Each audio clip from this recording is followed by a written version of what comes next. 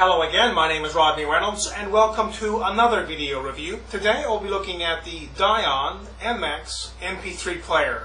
What is included in this package is a neck strap, a USB 2 cable, stereo earphones, a AAA battery, the manual, some drivers and software, and the MP3 player. This unit weighs in at only 1 ounce. Certainly very, very lightweight, very compact, and extremely attractive looking. This unit not only plays your songs, you can use it as a voice recorder, you can also store data on this, and you can also import images, so you can have different boot images. I'll show you how that's done a little later on in the video into this unit.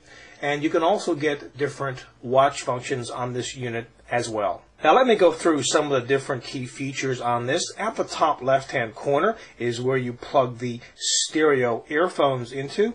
At the top right is where the volume controls are, up and down to increase or decrease the volume. You also have a mode button here, and as well at the front you have the play or stop, and right here is the LCD display panel. And at the bottom right hand corner there is a display button, a bookmark button, as well as a hold button. At the bottom left of the unit there's a voice record button and a USB connection. On the back of the player is where the battery goes installed. You can see here it's very easy to remove this plate and pop in a standard AAA battery. Let me detail some of the buttons that are on this particular unit. At the front here we have the power on or off or play or stop button. To power it up, just click that button. You can see that the unit is powering on. If you want to play a song, just go ahead and click on play. You want to stop the song, click on stop. If you want to turn the unit off, go ahead and hold it down and it will power the unit off. At the top right hand corner is where the volume controls are to increase or decrease the volume. That's pretty simple. Right here you get a little bit more complicated. This is a mode button and this has many features. For instance, if you're playing a song, you can seek forward or backward or skip forward or backward. That also applies to a voice recording. That is pretty simple. Just forward or backward with the button. Now if you press inward, you're going to get a whole bunch of other options which I will go through. There is a whole bunch of settings here in this particular menu. You can repeat one song, repeat all songs, repeat a list that you have created. You can also shuffle or do an intro. You also have an EQ setting. You can set your own EQ or just use the normal setting. Also, you have a file option in here. You can go and delete whether it's voice recorded data or music. And you can also format the whole 64 megabytes, or if you have the 128 megabyte version, you can just format that as well. Going back here to the main menu, you also have a watch setting. You can set the time as well as an alarm in here. Also, you have a display setting. Now you can adjust the backlight, the contrast, the scroll speed, as well as a logo. You can actually import an image inside of this unit using their software. It's very easy to do, and you probably noticed that I have my logo on this display. As soon as you turn it on, you can see it.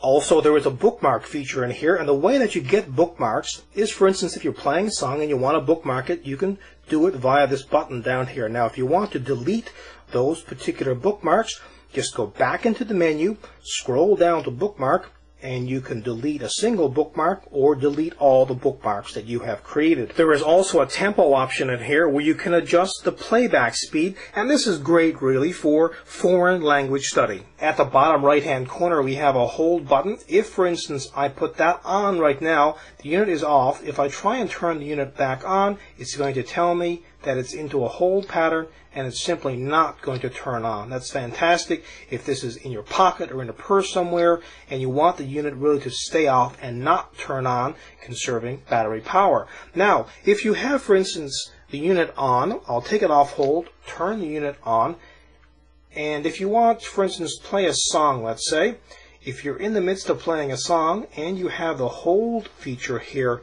turned on, what that will do is ensure that by touching any of these other buttons, it's not going to interfere with playback. At the bottom left-hand corner is a voice record button. You just hold this down really to record voice. And also there is a USB connection. Now the USB cable I did show you earlier, this part here goes plugged into the player first, then this part goes plugged into your PC. And once plugged into the USB port, it will be automatically detected by Windows XP.